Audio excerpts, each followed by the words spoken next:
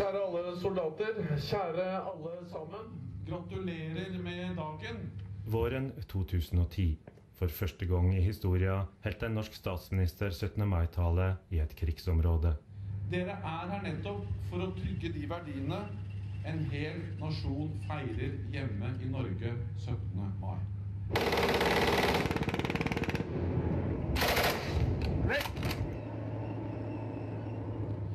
Dere har valgt å reise ut for å forsvare de verdiene samfunnet der hjemme bygger på. For å legge grunnlaget for at afghanske barn en dag skal føle den samme trygghet og glede som norske barn føler.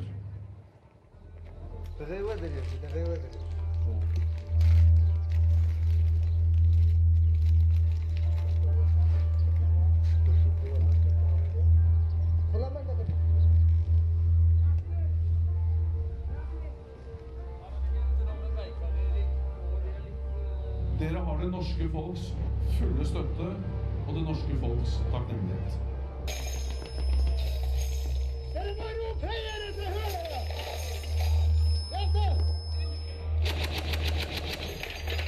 Dere som soldater her deltar i et viktig oppdrag, men også et farlig oppdrag.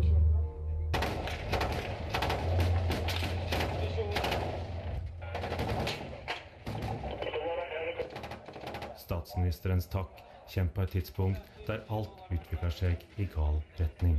Bare 2 uker tidligere ble 9 av 16 norske soldater skadde under de heftigste kampene nordmenn har deltatt i etter 2. verdenskrig.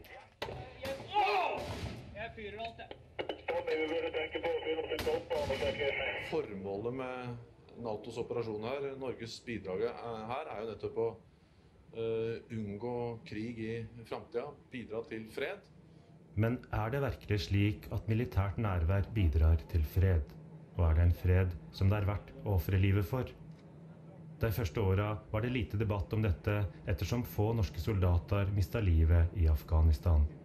Men i juni 2010, en måned etter statsministerbesøket, tok ei vegbombe livet av 4 norske soldater, med 1 var tapstallene doblet.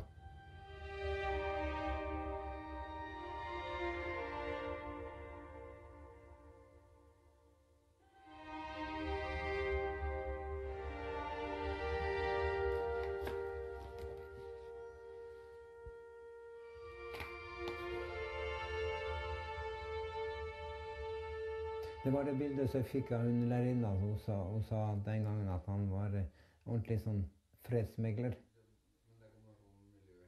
Sven Bolle mistet sin yngste sønn Trond i juni 2010. 4 brødre ble til 3. Han tok jo et valg når han var 18-19 år gammel, om at det var i hvert fall å velge forsvaret den gangen. Så dette har jo på en måte vært livet hans da. Han har jo ønsket å leve det. Og da brukte jeg bestandig å si til han at pass på liv og helse. Da flirte jeg litt.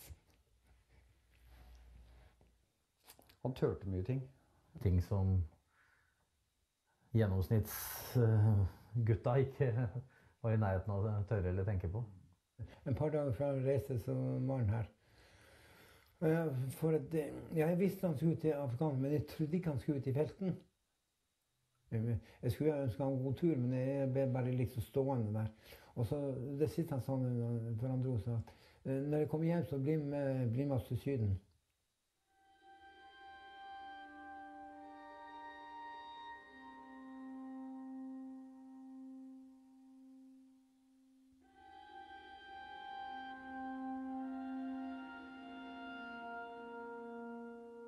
Det med stor sorg vi har mottatt meldingen om at vi har tapt 4 soldater i tjeneste i Afghanistan i dag.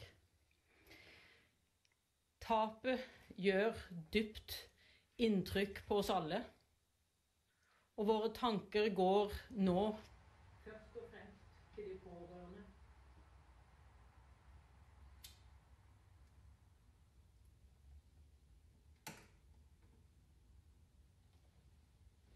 Noen dager det veldig godt å ta opp bildet og se på det, snakke med han. Og kjenne at han her jo, han inni her. Og mens andre dager så det vondt å se og vite at han faktisk død.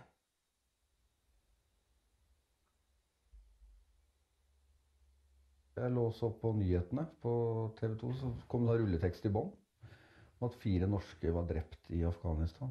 Jeg tror jeg var akkurat på vei til å sovne, og så ringer telefonen, og så tenker jeg, hvem pokker som ringer så sent? Freddy han ringte klokka 2 om natta, og så kom det en ring på, så sa han, jeg har dårlige nyheter. Ja vel, sa jeg, det Trond? Ja, sa han. Han død? Ja, sa han. Og neste spørte var, gikk det fort? Ja, sa han. Og da blir jeg veldig kald sånn inni, og så blir det en sånn uvirkelig følelse.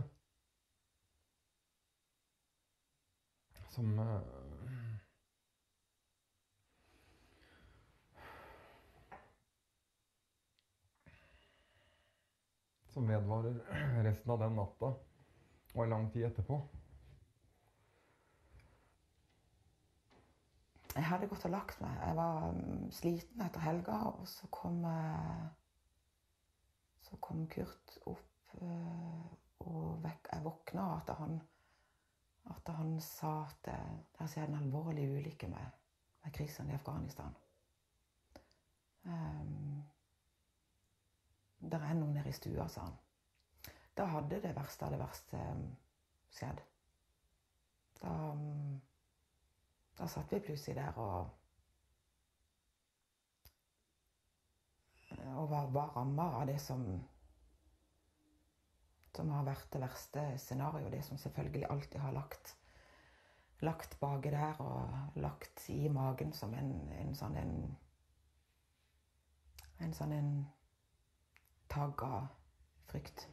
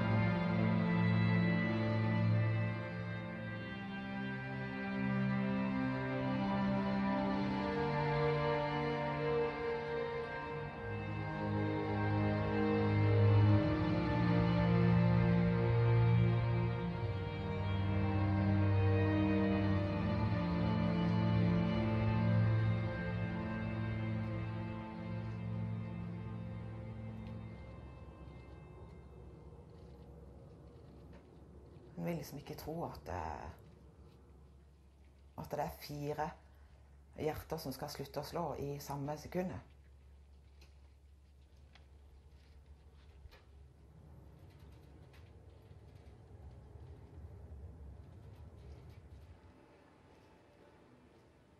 Jeg så jo veldig på den kista som ble plassert sånn rett foran oss da, at jeg tenkte det må jo være krisen.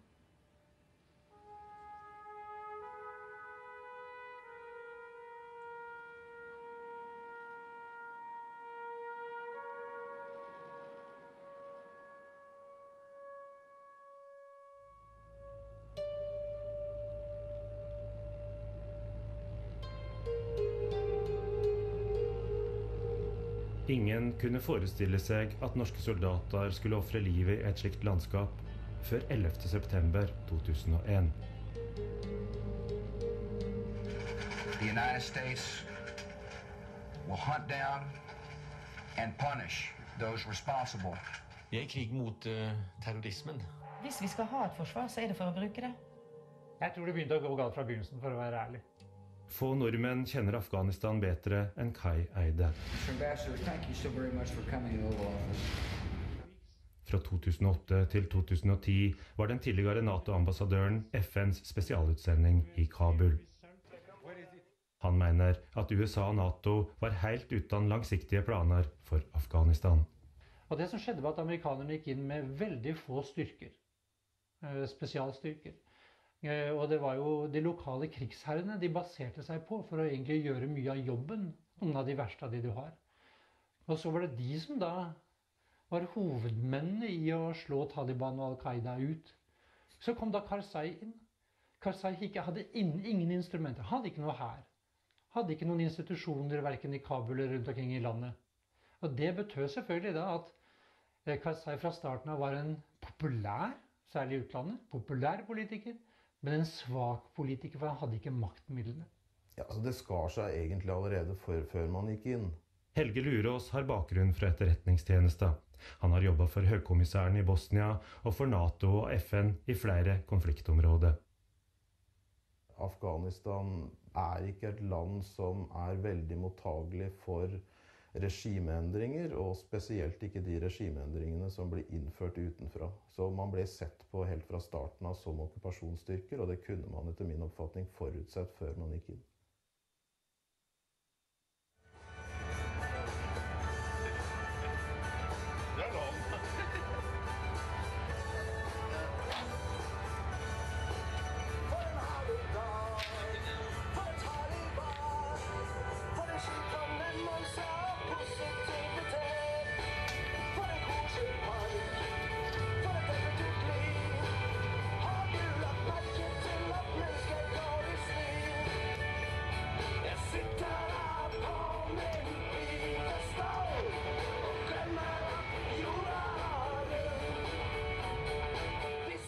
I starten var de norske soldatene i den mest fredelige delen av Afghanistan.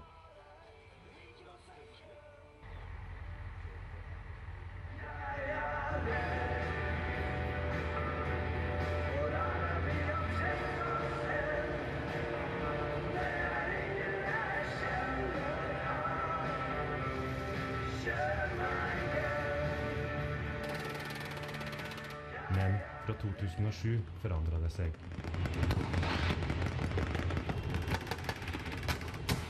De norske soldatene var stadig i kamp. De ble sett på som okkupanter som skulle stoppes ved hjelp av vegbomber.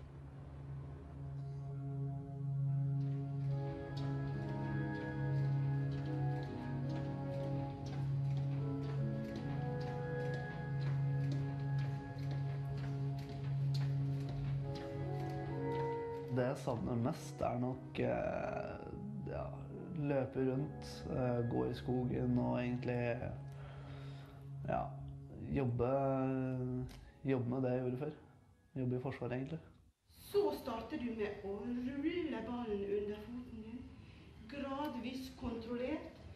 Her også. Tenk litt på den der helsetten og frasparken som vi snakker om hele tiden, som du skal få inn under gangen. Nydelig. Det er bra. Det første jeg tenkte var jo selvfølgelig det at nå er den karrieren utelukket. Nå kan jeg ikke jobbe i forsvaret lenger. Og jeg tenkte jo for meg selv, hva gjør jeg nå? Hva er det som skjer nå? Nå har jeg virkelig gjort det. Så da trodde jeg løpet var kjørt. Jeg merker det sånn som nå blant annet. Han er bitte litt høyere på den siden. Det merker jeg i ryggen, blant annet. Du gjør det. Så løfter du høyre fot, plasserer du opp på krakken. Kjetil Brakstad er nok en gang på proteseavdelingen på Haukeland. For 4 år siden var han på vei til en skytebane i Meymaneh sammen med sin bestevenn Kristoffer Sørli Jørgensen. De kjørte på ei vegbombe, og det var et under at Brakstad overlevde. Det var en stor del av venstrebeinet mitt som var borte. I tillegg så var det knusningsbrudd i høyre leggen min. Jeg hadde lungekollaps på begge lungene. Øret mitt var nesten helt revet av, og jeg hadde brist i bekkenet, åpent brudd i venstrearmen og brist i venstre albue. They had only 3 or 4 minutes time to survive. De gikk tom for førstehjelpsutstyr i bilen på grunn av blødningene. Hadde jeg ventet på medisinsk støtte, så hadde den skadede dødd. The Norwegians have got a living blood bank. How many soldiers were involved in the blood giving? So far as I know, 9 soldiers, 9 or 10 soldiers. Yeah. Jeg våkna etter 8 dager i kunstig koma. Noe av det første jeg tenkte når jeg våkna opp, var jo for det første så satt det en blond lege ved min høyre side, som jeg trodde var en anestesisykepleier, som jeg husket fra operasjonssalen i Marmane. Men det var jo feil. Det andre jeg tenkte var egentlig hva familien min gjør i Afghanistan, men jeg skjønte jo veldig fort at det var jo ikke der vi var. Og da skjønte jeg vel på en måte at det var noe som var skjedd. Og jeg så det at det ene beinet mitt var borte og sånne ting. Og da spurte jeg jo instinktivt hvordan det har gått med Kristoffer. Og da fikk du som svar at... Ja, moren min sa at det gikk ikke så bra med han. Og da tenkte jeg først, har han mistet begge beina? Har han mistet noe mer, eller... Men da bare tenkte jeg for meg selv at han er nok død. Så da spurte jeg bare det rett ut.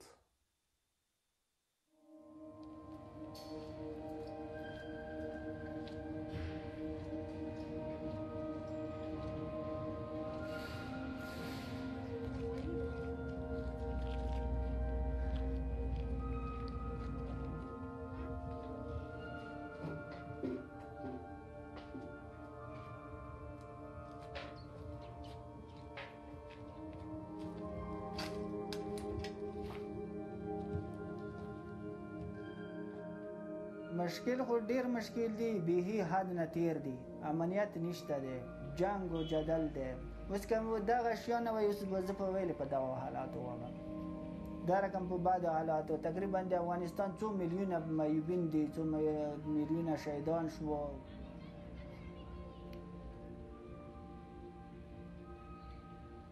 Trebarnsfaren Sher Mohammad en av mange krigsskadde i Afghanistan. Hans eneste inntekt det han får ved å tigge.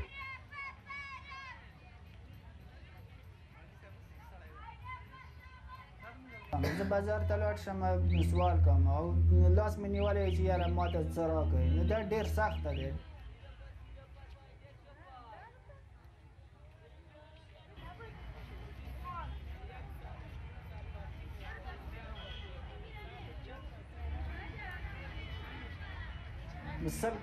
بسلو نفرو کې یوه روپۍ دې ته ونیسي او نور دې نه تېرېږي بره کار چاره نه میکنی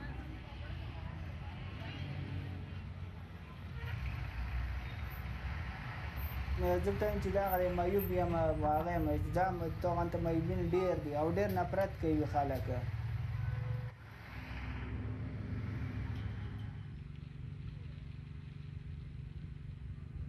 نو زه خبر نه وم چې هلته لاړم چې غوښتل مې چې لرګي ووایم چې راوړم کور جوړ کړم نو هغه د مځکې لاندې مین و خاک شوی و نو هغه مین ما پښه کېښوه بس انفجار یې وکړ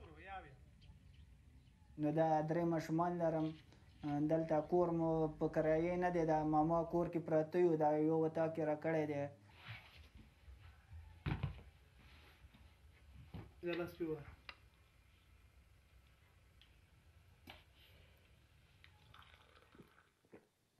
دغونه خو راضي نه یو موږ غواړو چې ښه امنیت راشي یو ښه حکومت وي یو عدالت پکې وي انصاف پکې وي د غریبانو ته معیوبینو ته دغو خلکو ته فکر وي توجه وي مرسته ورسره وکړي کومک ورسره وکړي